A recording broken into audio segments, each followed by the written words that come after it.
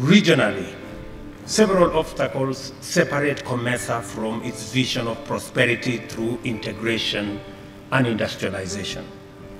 We have a few sectors where value addition is entrenched, and we need to expand the areas where we add value to our primary products. Additionally, weak regulatory frameworks, rampant non-tariff barriers, and weak technological capacity contribute to our underperformance in value addition and therefore in trade. Consequently, our economies remain vulnerable to global price volatility, affecting our primary product exports.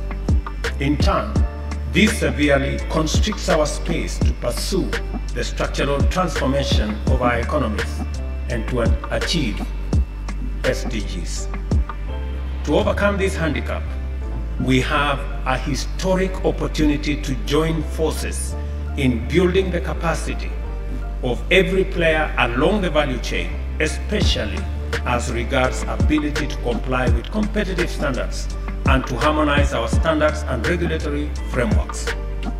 In so doing, we will enhance the competitiveness of our products and enable them to penetrate regional and international markets. And COMESA should be able to provide the building blocks for us to ultimately build the Africa Continental Free Trade Area. Mr. President,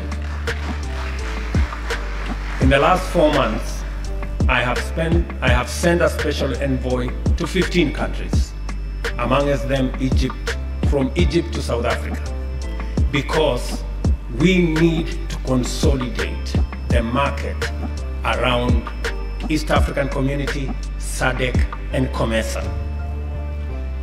We are remaining with a few signatures. I think only 3 countries need to sign in so that we can consolidate this market into the TFTA that will give us 720 million people with a GDP of 1.3 trillion, and we can create a huge market that can be competitive with other markets globally.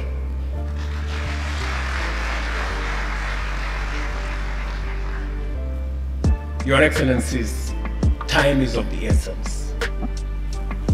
We need to persuade the few countries that are remaining so that we can actualize this market, eliminate unnecessary non-tariff barriers, eliminate unnecessary tariffs that are already built in our tax regimes, so that we can trade more within our region.